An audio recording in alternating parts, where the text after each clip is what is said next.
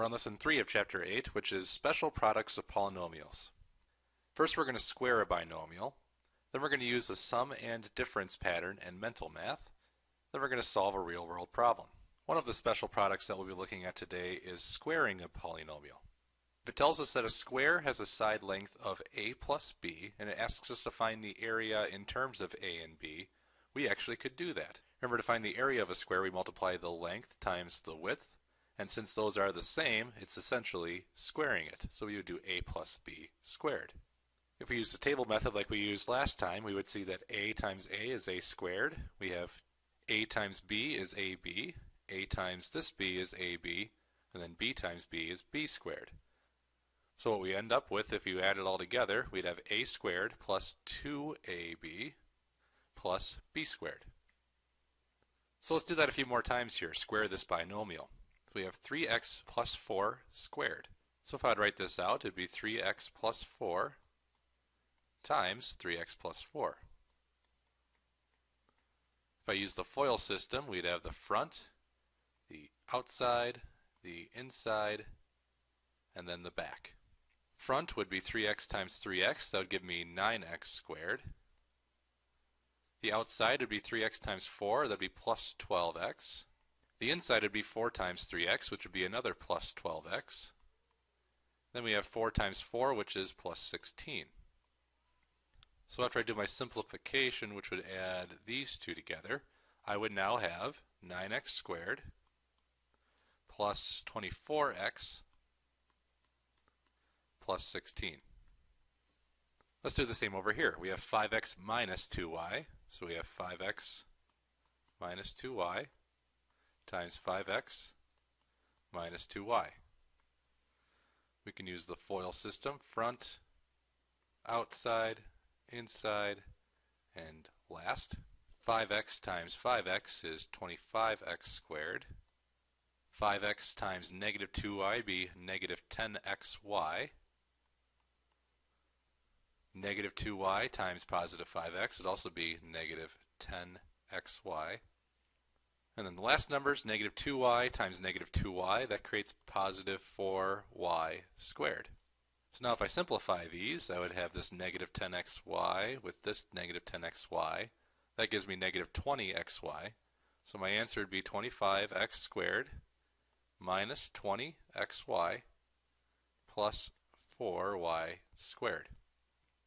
Now we're going to focus a little bit on the sum and difference pattern. And here's the idea of that. Whenever you have the same variable like x here, and you're multiplying a sum and a difference of the same number, something happens here. You get your x squared from multiplying the x's. When you multiply x times negative 2, that gives you negative 2x. When you multiply 2 times x, that gives you positive 2x. I'm going to have these highlighted because they're going to be doing what? Well, they're going to cancel each other out. So I have this negative 4 from 2 times negative 2, and that's all I'm left with, x squared minus 4. Whenever you have a sum and difference with the same number, you can pretty much cut out these middle numbers because they're going to be getting crossed off. So you usually have the square, and then you have the one without the variable. So the square is always going to be positive because the x's are positive, and then the number without the variable is always going to be negative because you're always going to have one negative and one positive. So if you look at this one, we have t plus 5 and t minus 5. So I can take a look at our t squared. The negative 5t and the positive 5t are going to cross each other out. So I'm left with minus 25 from the negative 25 multiplication.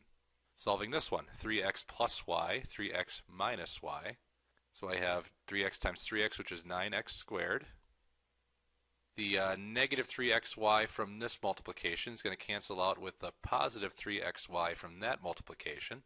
So then I'm left with negative y times positive y, which is minus y. We can also do this with numbers without variables too. We have 26 times 34. It tells us to use special products to find the products of 26 times 34. Well, if you notice, 26 and 34 are the same distance away from 30. They're both 4 away. So if I solved it like this, I could have 30 plus 4 times 30 minus 4. And you actually can solve it pretty quickly. We have 30 times 30, which is 900. The 30 times negative 4 is going to cancel out with the 30 times the positive 4. So positive 4 times negative 4 is negative 16 or minus 16. 900 minus 16 is 884. And then that would be my answer. So that sum and difference pattern saves you a lot of time. If you really get stuck, you can solve it this way and do the crossing out, but eventually you're going to start doing this in your head and doing it pretty quickly.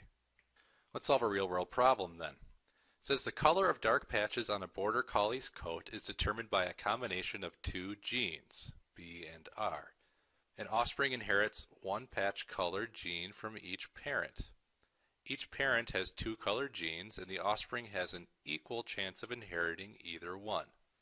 The gene B here is for black patches, and the gene R is for red patches.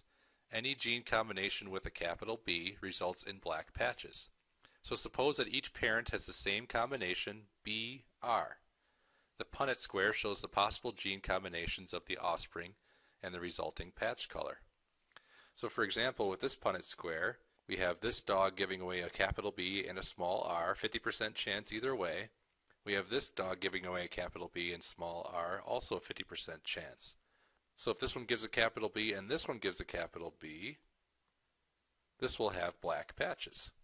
If this one gives a capital B and this one gives an R, it would still have black patches because this is dominant.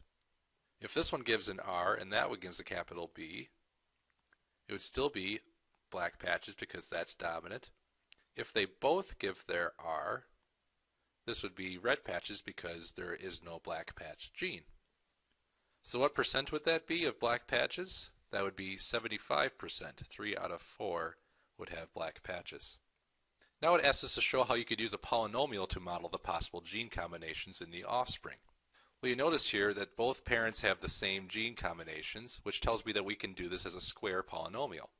So if I did one parent here, that would be a 50% chance of having a black gene, so 0.5 times B, plus the 50% chance of having a red gene, so 0.5R. And since the parents are exactly the same, when I multiply it, I could square it. So if I would rewrite this, I would have 0.5B plus 0.5R times 0.5B plus 0.5R. If we do the FOIL method, front, outside, inside, and last, I'll write my answer down here. 0.5b times 0.5b, the front one is 0.25b squared. The outside is 0.5b times 0.5r, that would be plus 0.25br. Then we have the inside is 0.5r times 0.5b, that's plus 0.25br again. Then we have the last one, 0.5r times 0.5r, that's plus 0.25r squared. If I would simplify this, then I have 0.25br plus 0.25br, that would be 0.5br.